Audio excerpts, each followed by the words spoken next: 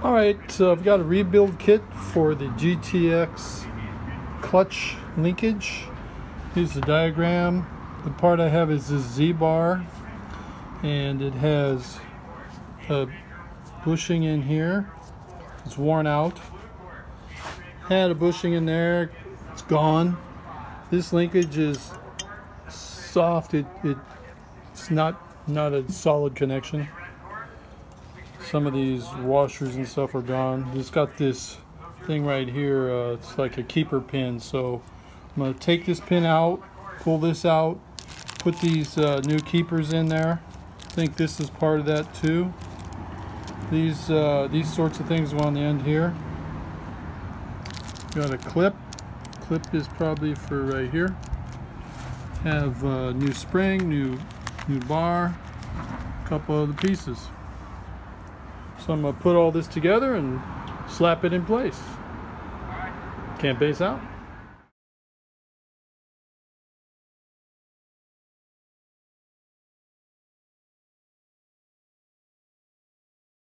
Alright, my Z-bar is painted. It's lubricated, put some lubrication in it. And now I'm going to reassemble it. Here's the one piece that goes in. You notice the grooves on the end of the plastic. I've put the Teflon on the end there. There's a groove there. When it goes in those holes right there, this pin goes through that hole and fits in that groove, and that's what holds the Teflon in place.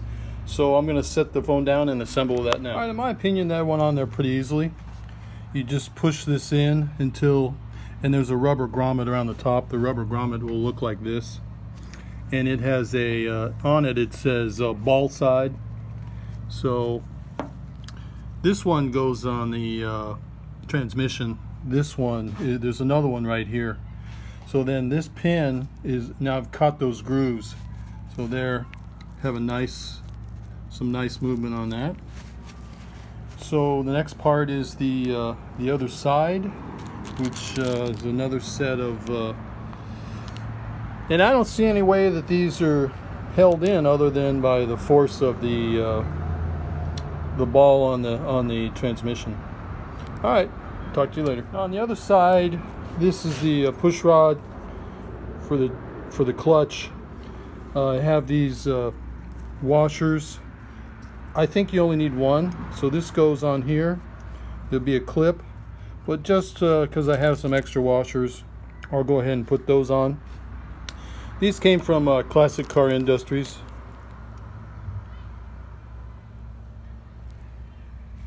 I'll go ahead and put those in there, plus this clip. All right, so there that is clipped on with the washers.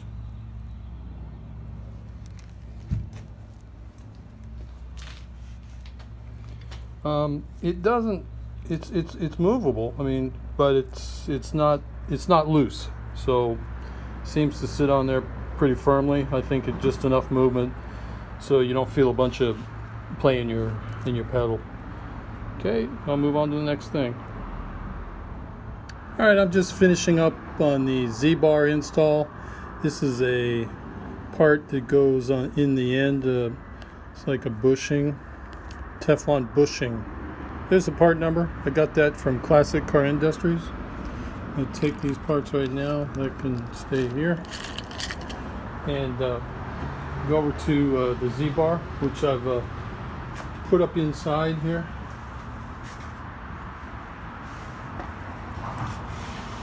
There it is. Let's see if you can see it. Let's see. It's right there. I'm gonna go under here. Let's see if we can see something better. Okay, so there it is right there. Is this bar? It's this bar right here, and it's just laid in there.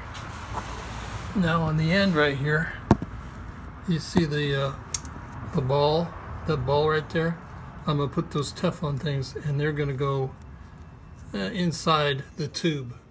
So put the Teflon things in, slide the tube onto it. There's nothing to bolt on this side, and then on the other side, it's hard to see, sorry. On the other side, this, oh, it's even harder to see. this bolt, my hand's on it, you can't see it. This bolt tightens down over here, and then you secure your other ends of it to your clutch, and you're done. Alright, Camp Base out. Alright, this is Camp Base, and I'm going to give you some final tips about putting in this Z-Bar. I'm not 100% done with it, but I've got the Z-Bar in here, still putting on the pull and push rods. I need a clamp on that one. There's a bolt on this one. I put a washer on the back side of it. When you tighten this one up here, on the back side of this assembly is two flat grooves that you can put your wrench in. The way to get the wrench in is from the back side, way over on the back side. There's just about no other way to get your wrench in there based on the way it's designed. There's only one spot you can get the wrench in, and it's from the back side right in through there. And that holds the back of it while you tighten the front of it. Otherwise, the whole assembly will spin. And the second thing was that I couldn't get it to drop down into the cradle. That's a cradle right there. And the way I did that was I put a strap on the engine and pulled the engine to the other side of the car, just, you know, 1/10 of an inch, 1/8 of an inch, and that's actually what let it get down into that groove there. Alright, so that's my best tip for it, is put the strap on it, pull the engine over, and then the wrench has to be on the far back side to hold the back side of it while you tighten the front side. Camp Base out. Hope this video finds you well.